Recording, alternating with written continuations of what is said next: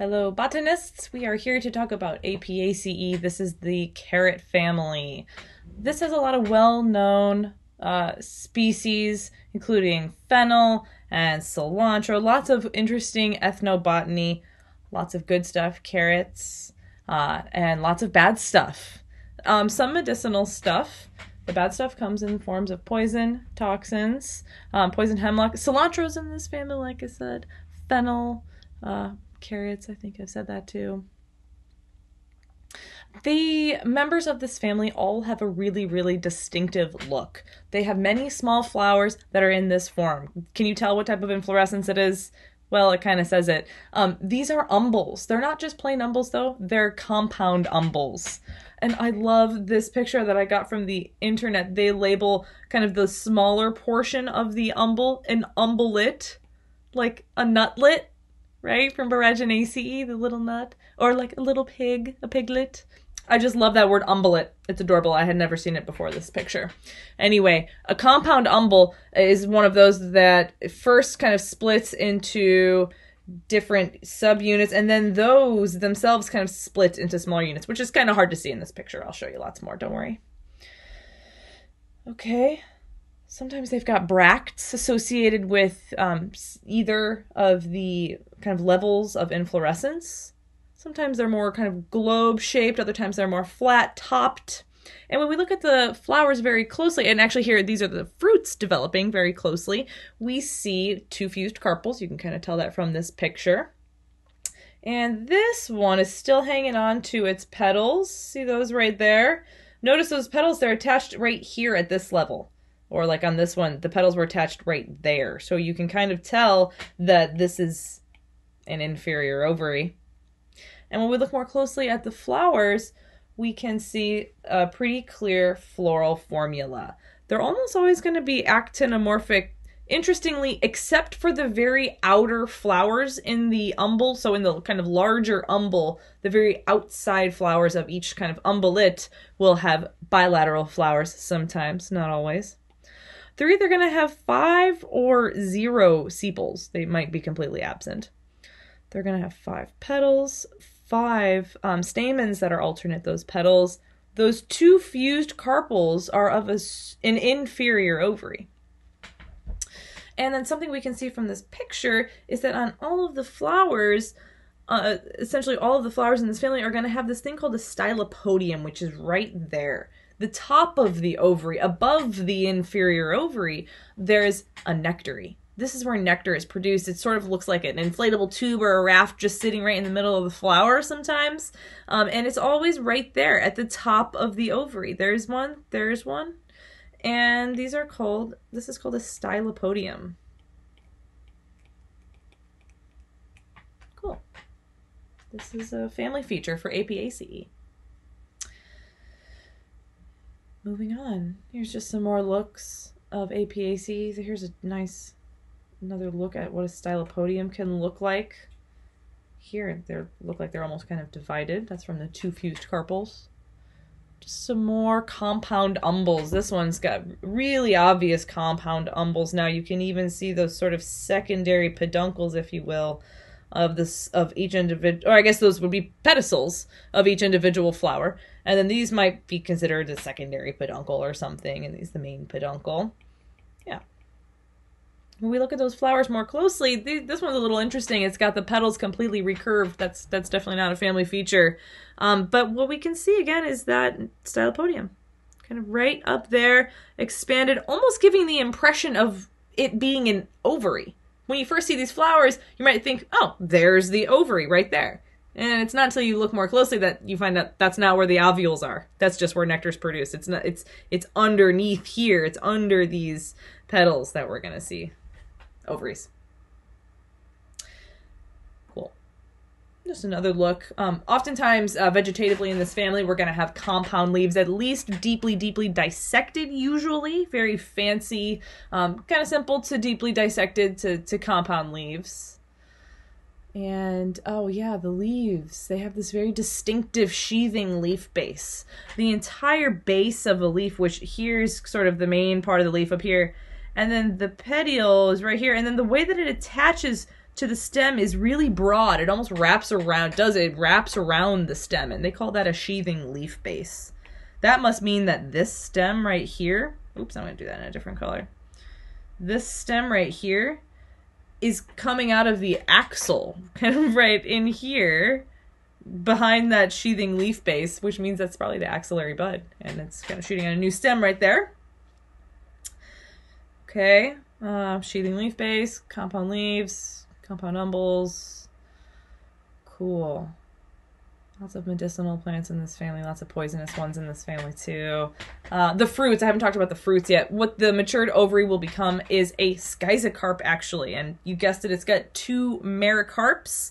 And here's another look at what happens. So the first sort of stage, right as it's maturing, is these 2 are very close together, but then they split apart. These are, in theory, each of the carpels that are splitting. And so here would be one mericarp, and here would be the other mericarp. Right? But the whole thing, this whole unit, kind of before it split, or if you consider them together, that's the schizocarp. That's the entire ovary. That's the whole fruit. The mericarp is just the sort of the seed dispersal unit. Those mericarps come in many different forms. Here's just another look. Sometimes they're hooked. They have a very hooked texture. There's this one that I know very personally that's called the sock destroyer. In fact, it'll stick to your socks, and when you try to rip it out, it'll destroy the fibers of your socks. Notice this little cluster of Apiaceae mericarps has apparently trapped this poor thistle fruit. So even in the fruits, you can tell that this plant kind of had a compound umbel for its inflorescence. You might call this the infructescence. And here it's just those developing fruits. Okay, you've got 2 required species in this family, and yes, you do need to know the whole species. This is Daucus carota, wild carrot. It looks really similar from your other required species, which is Conium maculatum, which we're going to talk about next. That one is poison hemlock, so it is good to know the difference between these 2. This one, wild carrot, Daucus carota. It's also known as Queen Anne's lace. You might have seen it around town. It is a very common weed in Arcata. This is what it looks like up close. The compound umbel has very small flowers. Right beneath the major branches of this umbel are these things. What do you think these are? Yeah, those are inflorescence bracts. They clearly have really big, deeply dissected inflorescence bracts. You can't miss them. This is one of my go-to identification traits for this species. Here's another look at those inflorescence bracts. You just kind of flip over an inflorescence and you see each one of those really deeply dissected bracts. Something else we can see in this picture on the left is that every once in a while, not always, sometimes they will produce this one red flower right in the center of the compound umbel. And it'll be the oldest one, deep, deep red. And the story goes that Queen Anne was threading her lace and with a needle, and she pricked herself and a drop of blood landed on these flowers, and that's why it's called Queen Anne's lace.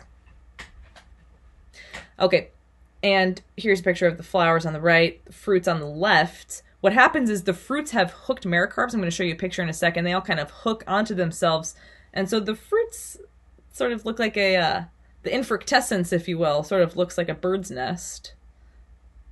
Yeah. If we look at one of these mericarps up close, oops, I thought that was going to be the next slide. Here's just another look at their leaves. Deeply dissected leaves. Here's a better look. Fancy, deeply dissected leaves.